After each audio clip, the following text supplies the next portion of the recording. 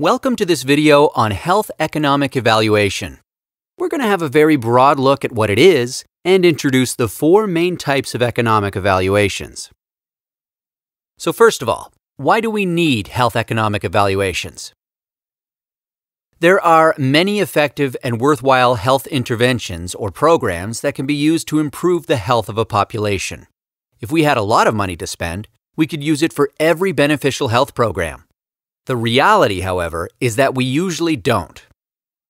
If we spend all the money we have on one intervention, then we don't have any left for others. This is called an opportunity cost. Because of this, difficult decisions have to be made to ensure the limited amount of money is spent to achieve the most benefit. Health economic evaluation is a tool that helps with making those decisions. It allows us to compare two or more health interventions on the basis of their costs and outcomes. There are four main types of economic evaluations: cost minimization, cost effectiveness, cost utility, and cost-benefit analysis.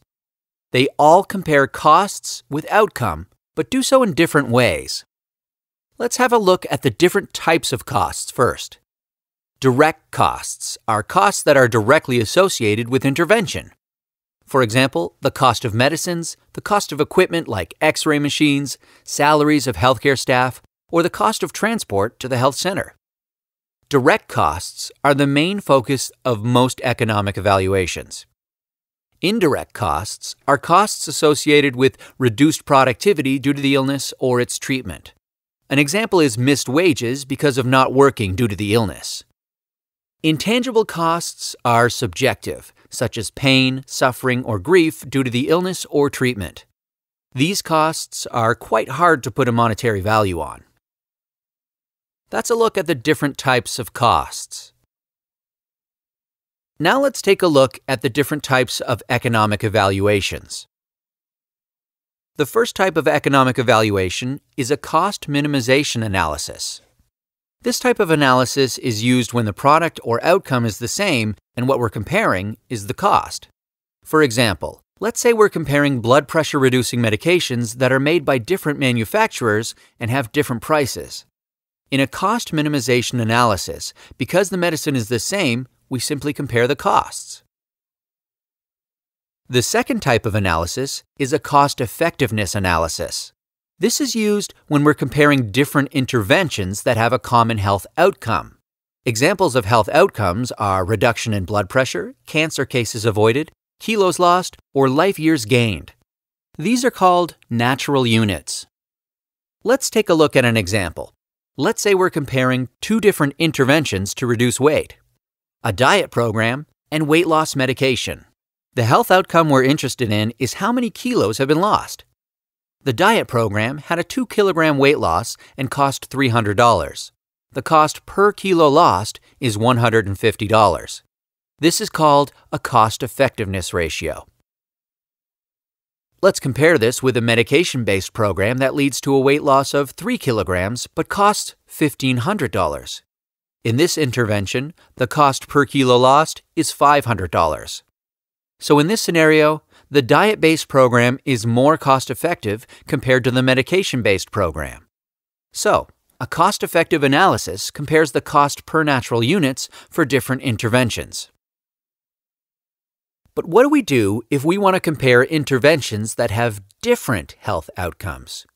For this, we use a type of economic analysis called a cost-utility analysis. Let's have a look. Say we want to compare between drug therapy to reduce high blood pressure, breast screening to reduce the number of breast cancer cases, and a kidney transplant for end-stage kidney disease to improve kidney function.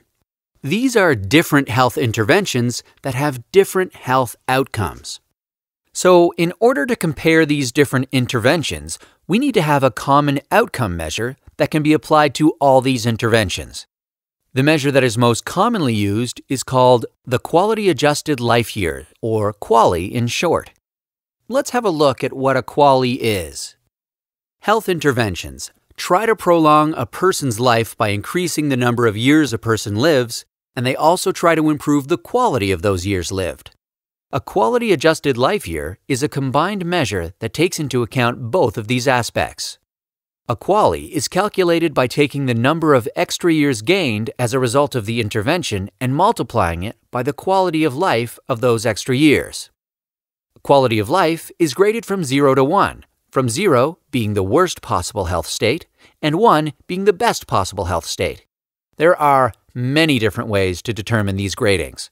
They usually involve asking people how they rate their quality of life. A variety of tools can be used for this. Measures such as QALYs are called health utility measures because they measure an individual's preference for different health outcomes.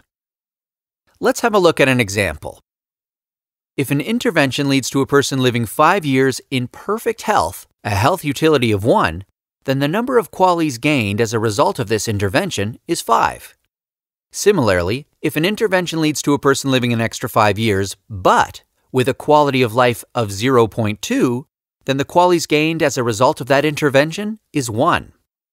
Now that we have a common outcome measure, a QALY, we can compare the cost per QALY across different interventions. So, a cost-utility analysis compares the cost of a utility measure, such as a QALY, for different interventions. Now let's have a look at cost-benefit analysis. This type of analysis measures both the cost and outcome in monetary terms. A cost-benefit analysis tries to account for all costs and all benefits, direct, indirect, and intangible. To calculate benefits, a variety of tools can be used. The willingness to pay method determines the value that people attach to health outcomes.